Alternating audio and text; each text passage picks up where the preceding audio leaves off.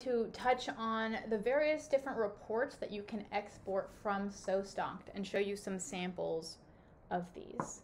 So we're going to start at the inventory page here, and there are a couple of different reports you can export from the inventory page. First of all, you want to look at your dashboard.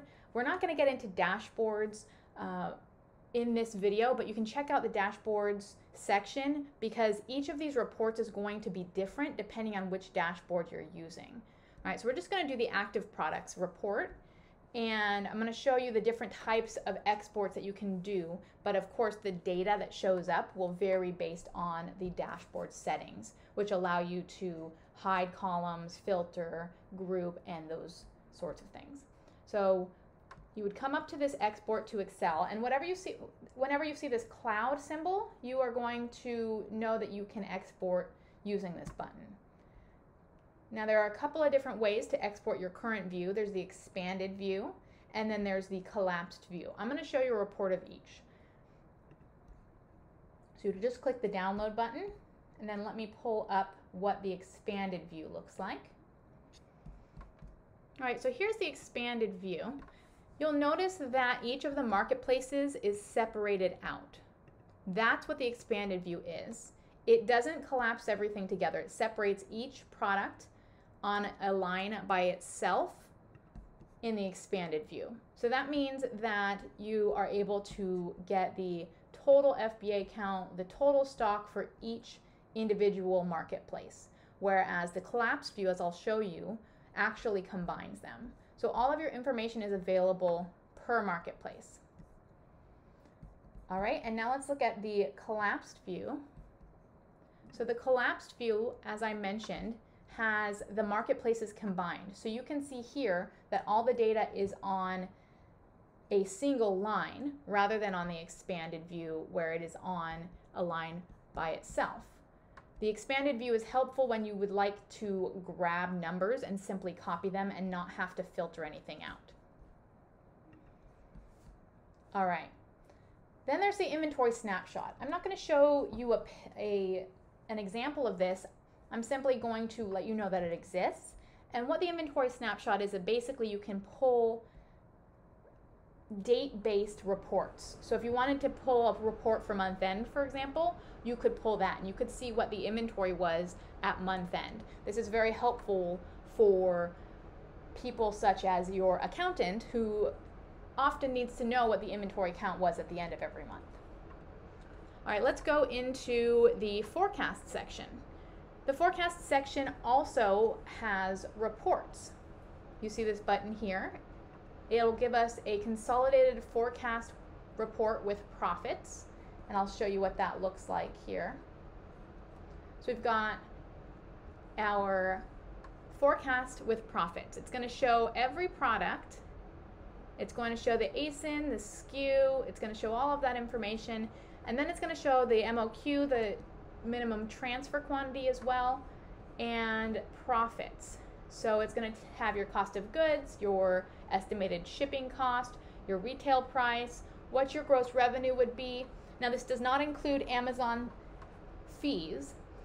We will be getting into more complex development with cash flow and profitability later on, but at this time it does not include the Amazon fees. But it should give you a rough idea of what your profit is and then what your return on investment would be. Gross revenue, profit, and your total investment. So this is a very helpful report if you are experiencing fluctuation in pricing, such as in a wholesale business. It helps you to know whether a product is profitable or not to make better decisions.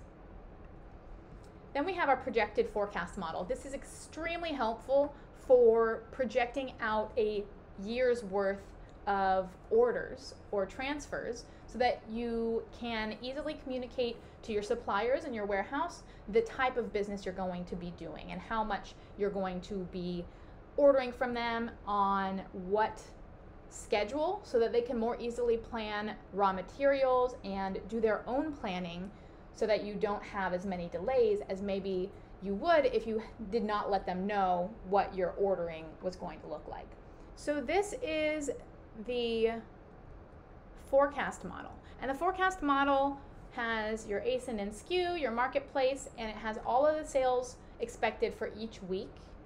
And then in the next tab, it has your forecasted orders. So you can scroll over and see that there's an order here for that SKU. There's an order here again for that SKU. There's an order here.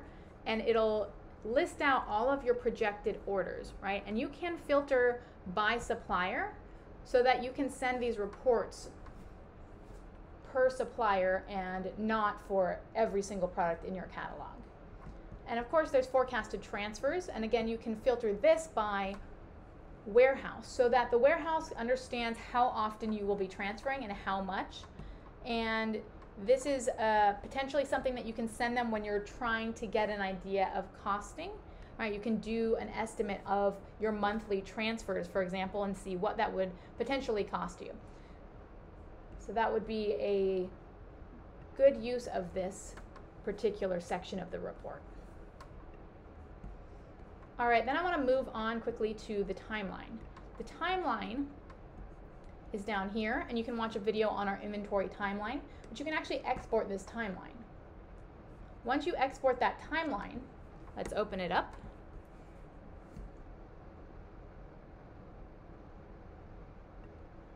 And you're going to see that it lists the entire timeline out. But the other thing that's very helpful is it'll actually give you what your warehouse buffer stock is at any given time based on your settings. So if you're using it in days, that's going to fluctuate. Your buffer stock for your warehouse, your max stock if you have one set, your buffer minimum, and your buffer and your maximum for FBA, and your threshold. So this might help you if you're having a hard time understanding why the system is telling you to do what it's telling you to do. You can always export this and look and see what the actual numbers are doing. So you can see potentially if you have a conflict with, say, your buffer stock and the inventory that you're trying to send in to Amazon. So if you are trying to send in, say, for example, more than you're allowed to in your threshold, that might be a reason why you're seeing a lot of transfers.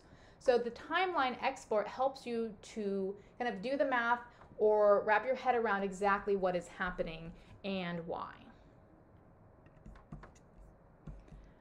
Then I want to jump into the order tracker and go under purchase orders. Now purchase orders can be exported, and you can again export these by filtering. So you can filter, for example, if you wanted to look at all of your drafts for a particular supplier, you could filter by supplier, you could filter by PO number, right, by your order number, and then export.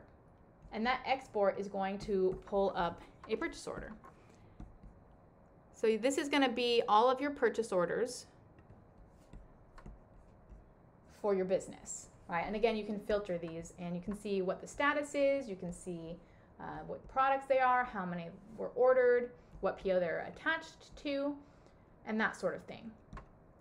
You can also do that for your work orders. I'm not going to pull up a report, but you can also do that for your work orders. You can do it for your FBA shipments here, exporting whatever view you are currently filtered for. And you can also do it for your customer orders if that's needed.